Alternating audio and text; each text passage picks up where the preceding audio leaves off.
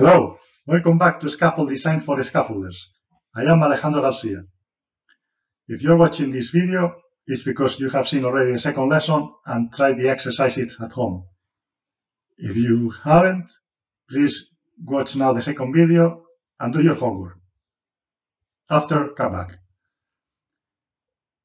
We said that the moment is the rotation a load may cause on a structure around an axis or a point of reference.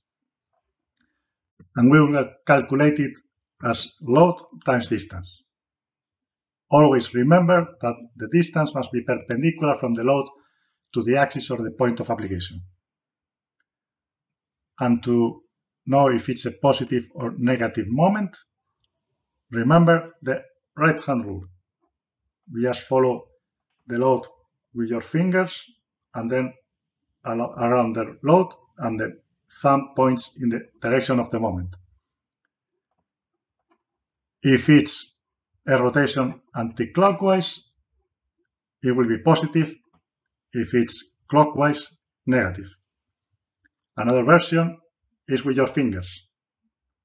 The index finger points along the load, the middle is for the distance, and then the thumb, as before, points in the direction of the moment. So, first exercise is a 6-meter cantilever with a line load. And here, as before, the right-hand rule. I'm just going to call this point here A. And just to remember, moment equals load times distance. It's always a good practice to indicate the positive direction of the moment.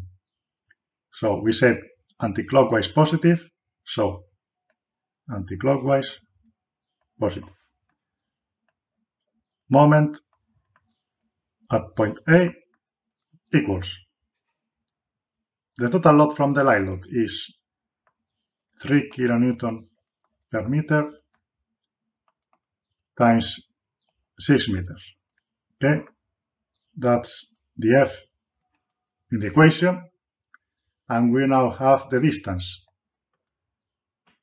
Since we have a rectangle on the line load, it will be at the center, so 3 meters.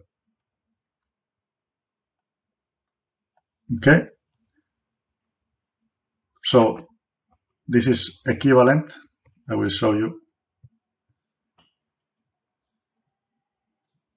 of having here in the center an 18 kilonewton point load. Okay, so 3 kN per meter line load times 6, the total load is 18 kN, and it's going to be applied at the center of the rectangle. And that's a total of 54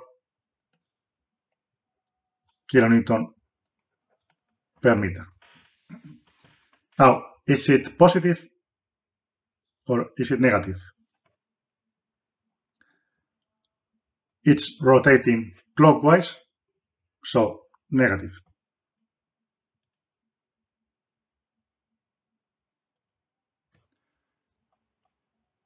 Let's go to the second. We have a wall with a point load on the left and a line load on the right. As before, right-hand rule. And here I'm just going to call this one B for a change. Remember, F times D. And I'm going to consider anti-clockwise positive.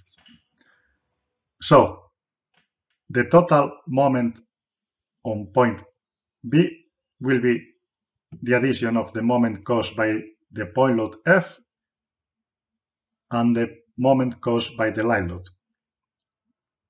I'm going to calculate them separately. Moment on B caused by F. The load is 10 kN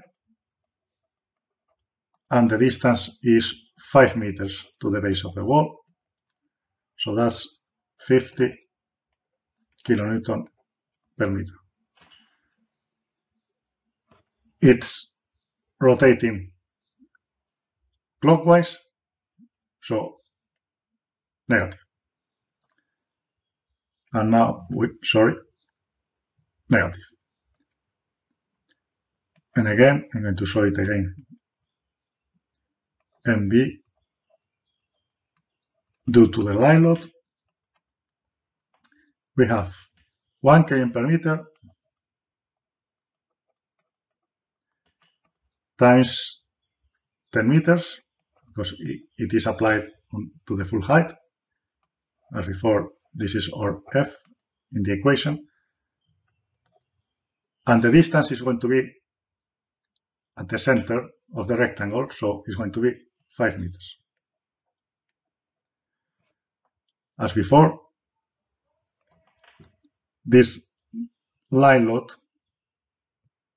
of 1 kN over a 10 meter height is equivalent to having here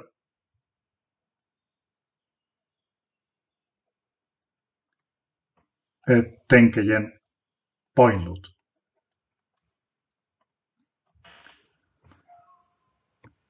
So we have another 50 kilonewton meter. In this case, the moment due to the line load is rotating anti-clockwise, so positive. And as you can see, the total moment in B equals minus 50 plus 50, and that's 0. Okay? Last one.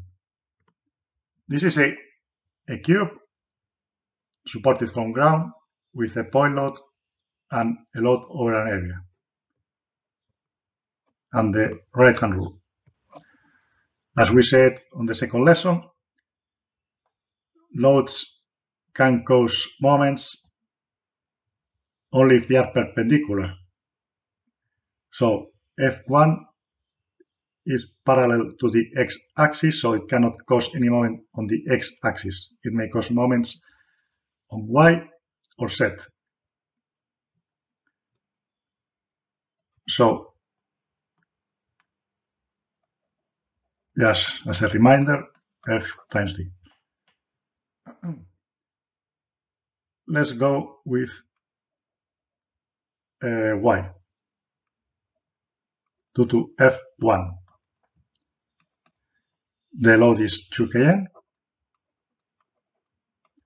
And now the distance to y. The load is at ground level, so the distance is going to be 0. So we have no moment. And now let's see around Z. We have 2 kN. Now, what's the distance perpendicular from F1 to Z? 6 meters. The side of the cube. 6 meters. That's 12 kilonewton per meter. Positive or negative? Let's see. So, we have F1 and then rotates, and my thumb is pointing upwards along the positive side of the x-axis, therefore positive. And now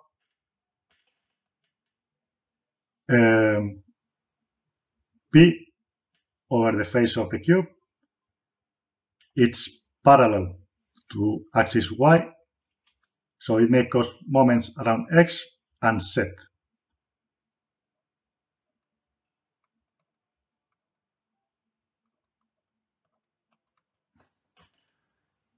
Two kilonewton per meter square.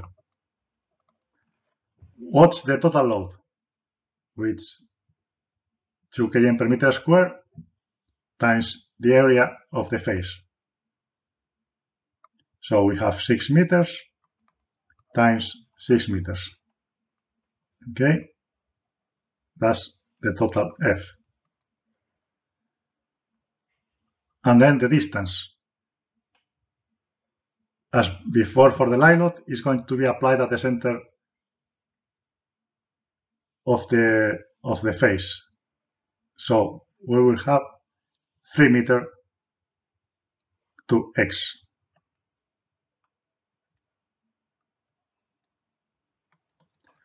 So we have 2 times 6, 12, times 6, 72, times 3, 216 kilonewton meter.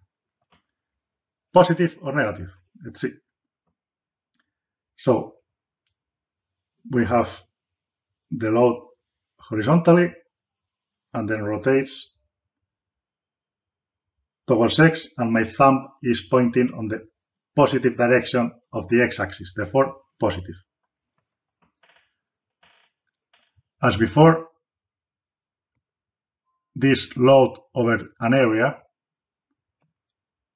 is equivalent to having a point load right at the center of the face of the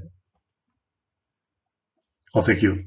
Okay, so you have here an area, if this thing less is right,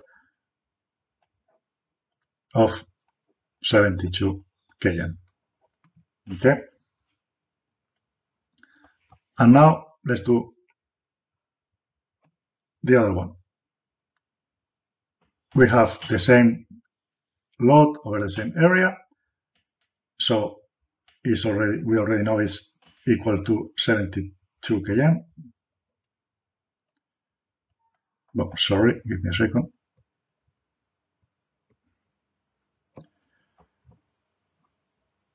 Oh, equals 72 kN.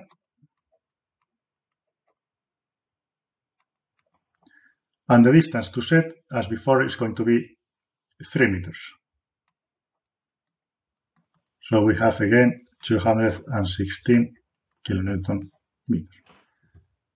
Positive or negative? This time, so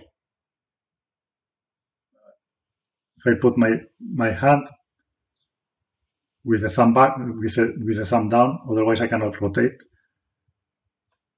So it goes like this and then rotates around Z, but my thumb is pointing downwards on the negative side of the Z axis, therefore negative. So I will just put it here, negative. So that's it. All the exercises are solved. I hope you had correct answers. If you didn't, please try again and let me know if you have any questions or doubts, and if needed I may record additional videos to help you. Thank you for watching. Bye.